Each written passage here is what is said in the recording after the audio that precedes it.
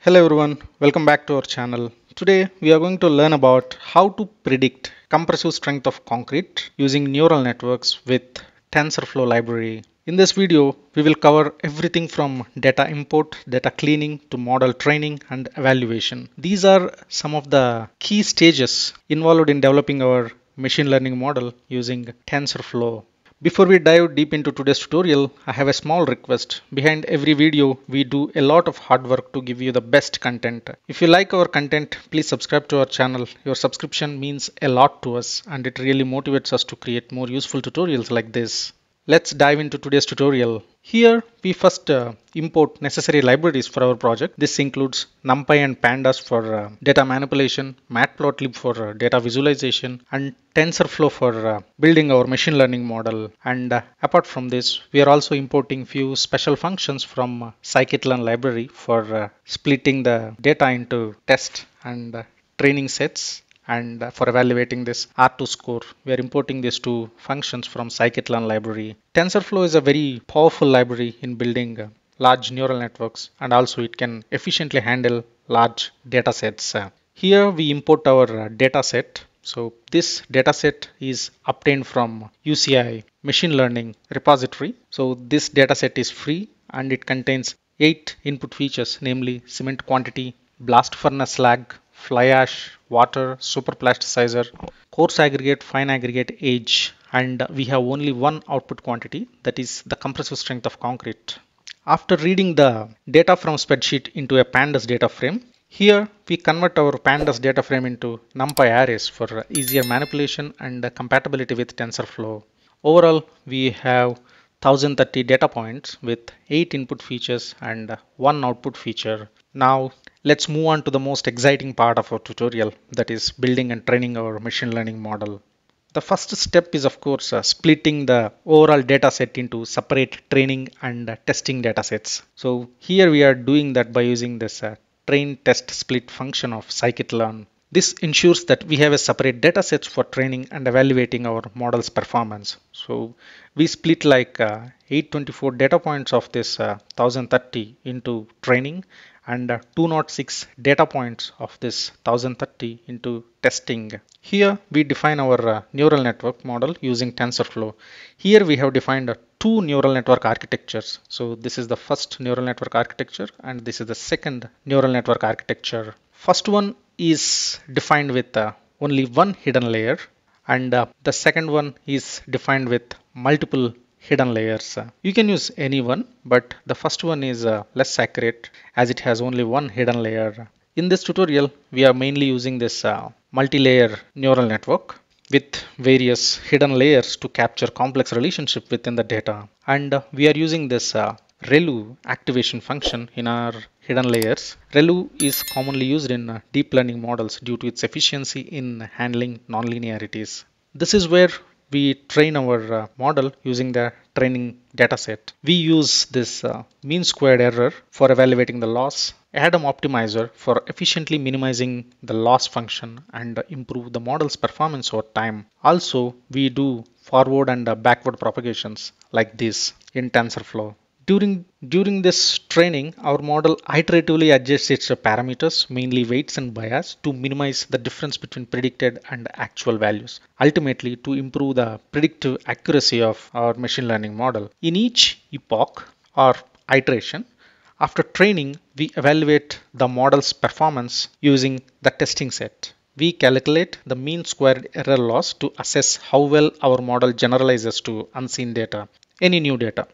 If we found our training and testing loss are within a reasonable limits, then we stop training the machine learning model. After creating the functions for creating this neural network and building the machine learning model, so now we are going to use those functions here actually.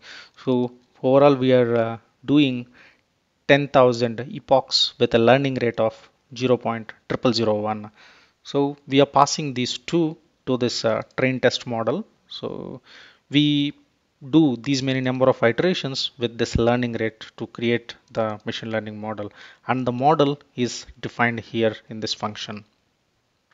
These are all the overall training and testing laws that we have got at each thousandth iteration. So to stop printing too much data, I just printed these losses only at each thousandth iteration. So by the end of first iteration, you have these training loss and this testing loss. But by the end of thousandth iteration, you have this loss. It reduces drastically. But after thousandth iteration, so the training and testing loss is not very significantly reduced, but overall it followed a decreasing pattern. So at the end of 9000th iteration, so our training and testing losses are these. So training loss decreased significantly, but the testing loss is not decreased very significantly. It's gradually decreased actually. After training our machine learning model, I'm predicting the compressive strength of concrete for the test data set here actually. It's just simple calling the model with a test data set of input features, and I am putting this training to false. So by setting this training variable to false, we do not update the internal parameters again. So we use whatever is available in this model. So here I am plotting the cement quantity versus compressive strength of concrete and blast furnace lag versus compressive strength of concrete. So if you look at the predictions, so the blue dots represents the actual original values and the orange dots represents the machine learning predictions. If you look at these two plots, we see our predictions are good, decent. Similarly, when I plot the remaining parameters, so I plotted two variables here and the remaining 6 input features I'm plotting here. This is the plot of cement quantity versus compressive strength. This one is the blast furnace slag versus compressive strength. This is the fly ash versus compressive strength. This is water versus compressive strength plot. And similarly, these are super plasticizer and coarse aggregate versus compressive strength plots. And these are fine aggregate and the age versus compressive strength plots. So overall, if you look at the plots visually, our plots are decent. So here we were able to capture the blast furnace lag variability, and here also we have captured the blast furnace lag within reasonable accuracy, and here also predictions are good. Similarly, age versus compressive strength of concrete predictions are also decent. Of course, there are some slight deviations, but overall the predictions are good. When we evaluate the R2 score of the model, so it is 0.8955. So any value greater than 0.85 is statistically good. We can go ahead with that model. Finally, after building the machine learning model, we are going to save the developed machine learning model using this model.save function. So if we execute this, our machine learning model will be saved in this file. We can use this file to deploy the model in real world applications, making predictions on new data without retraining from scratch. Now that we have trained and saved our model, let's see how we can use it for making predictions on new data.